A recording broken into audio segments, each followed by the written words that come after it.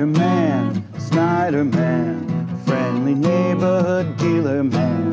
Spins a deal any size, you got good stuff, he will buy. Hey there, here comes the Snyder-Man. Here comes the Snyder-Man. Here comes the Snyder-Man.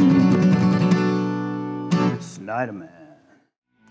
That's right, fellow collectors, I'm the Snyder-Man, and we're coming at you today with some brand new and existing, but mostly brand new CGC graded books that we picked up at the show last weekend at Terrificon, and from our submissions that have come back from the C, the G, and the CGC.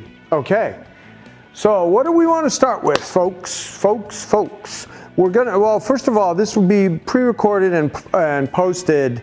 It's not a live claim sale, but it's going to be run in the way that the first person that hits me up on something gets it, okay? So that's gonna be that. All right, let's start at the bottom. This is a Spidey Thor for Sandman that I picked up at the Terrificon in a deal, and I have $1,800 on it. $1,800, very presentable for a 3.0. You know, CBCS, they, I mean, at a 3.0, this is just what it should be. I like it at a 3.0. Nice 3.0.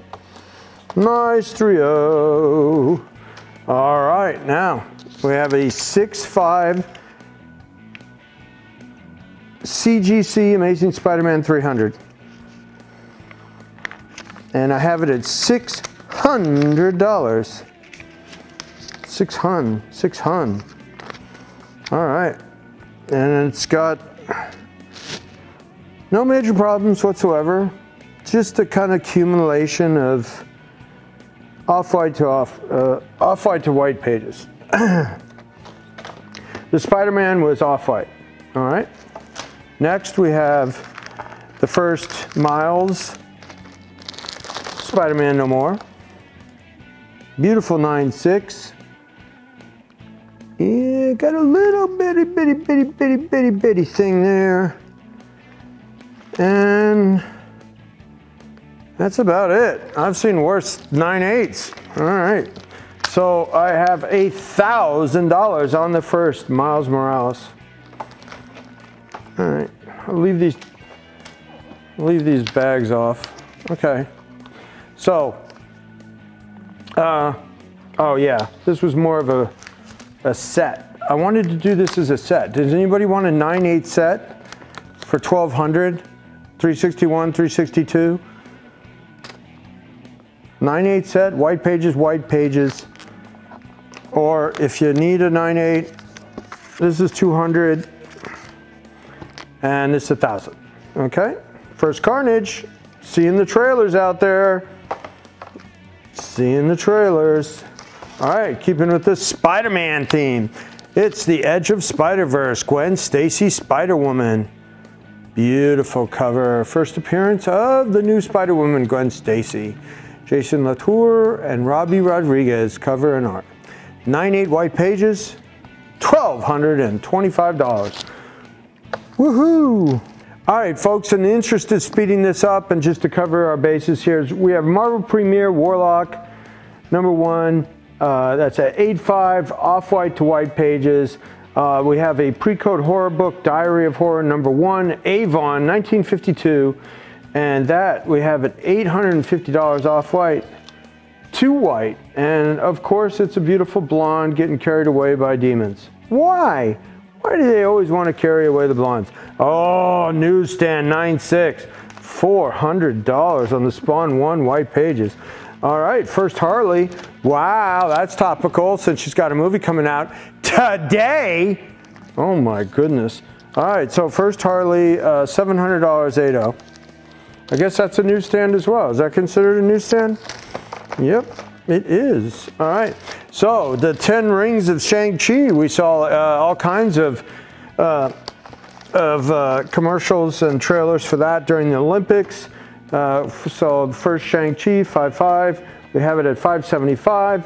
Then we have a first Beta Ray Bill at $4.50, $9.6.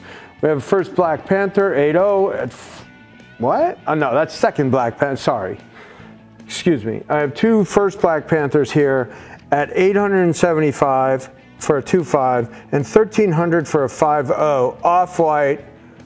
Off-white to white. First Silver Surfer 48 and Galactus. Last sale was $26.40. You know, so right at 26 I would take for that. And the second Black Panther 52.80 at 53.80, $400. All right. Now we've seen some great What If trailers that are happening. This is the first What If comic book ever.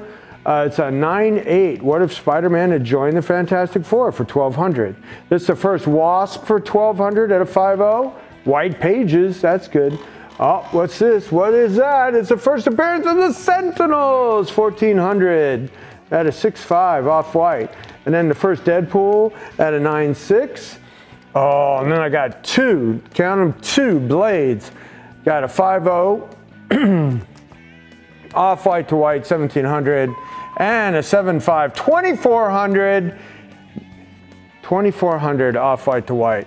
We have the first Mephisto, and you know what a lot of people consider the most dramatic, greatest cover of all time in the Surfer versus Thor on the Rainbow Bridge.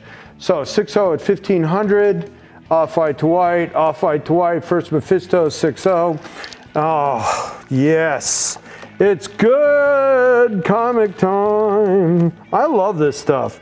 You know, that's the thing about, you know, Anthony, are you more of an art dealer or are you more of a...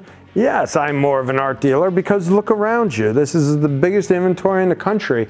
But I love the source material, and just because I have command of the source material and do business in comics every day doesn't diminish the fact that I am, from my heart, an art dealer. Yes, I'm an art dealer. But I love these comics, I love the source material, and I do business in them. I love it. Look at this rack. This is a nice rack of comics. Now we got the first Power Girl 9.6 at 800 white pages. We got the first Thanos. This is an older label, off-white. 9.2 off-white, 2,600. We got the first Moon Knight 5.0 off-white to white, $1,875. The first Werewolf by Night in Marvel we have at 2,500. We have a 90-day average of $13,761 at a giant size X-Men 9.2. All right, that is available. And we have a Hulk 181, 90-day average, what do we got? 86 because of some crazy low sale. But it's, you know, this is a $10,000 book. All right, so we got X-Men 1. It's got a married something, and we're asking $62.50 on it. And then we got some restoration on this one at $32.75, 4.0. A Parent 8.0 at $5,000. The Surfer 1 at $7.5 at $2,800. And the first Hobgoblin at $3,400 at 9.8 in an older label. So that's cool. I like it. Do you think the older labels were tougher to get 9.8s out of? You know, that's a subject for debate that we should have with, you know, some experienced comic book sellers like myself. I remember going to CGC when they were still in New Jersey. They were like a half an hour away from here in Parsippany. We would go there. I remember me and a former associate of mine were dealing with a really high-grade FF1, and the guy was saying, oh no, it's not restored, it's not restored, it's not restored. And you can guess who that is. So the other guy, we went to the guy's house and got the book to take to CGC for a walkthrough to make sure it wasn't restored. So the other guy left his dad there as collateral. And then we had to drive like 2 hours back and forth to find out that it indeed was restored. So, but we had to collect our collateral back because it was a living, breathing soul. and the best part of my former business partner. Anyway, so telling fun stories along the way as we're trying to sell some comic books here at Anthony's Comic Book Art in the diversity that is Anthony's Comic Book Art. I love the art. I love the high-end art. I love low-end art. I love, I like low-end art. But I love high-end comics like I love artwork. And then we're straightening up the showroom a little more. Give them a little pan. That's worth a pan. That's worth a pan. You know, we had the SOD here, and we're going to have some more signings. And I've talked to Renee Witterstaff about having Michael Golden and Arthur Sudam here, and somebody else too along the way. And then I will be shopping the Eternal Con in Queens this Saturday. So if you see something you like and you're over there and want me to bring it and meet you there, I'm meeting somebody there for a big art deal, I'll bring that and we can do some business. So that's about it.